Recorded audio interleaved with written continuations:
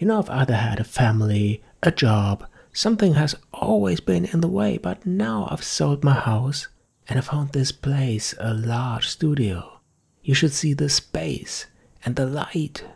For the first time in my life, I'm going to have a place and the time to create. No, baby. If you're going to create, you're going to create whether you work 16 hours a day in a coal mine, or you're going to create in a small room with 3 children while you're on welfare. You're going to create with part of your mind and your body blown away.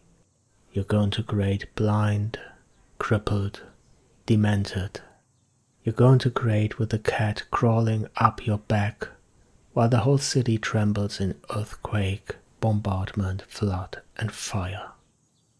Baby, air and light and time and space have nothing to do with it. And don't create anything, except maybe a longer life to find new excuses for.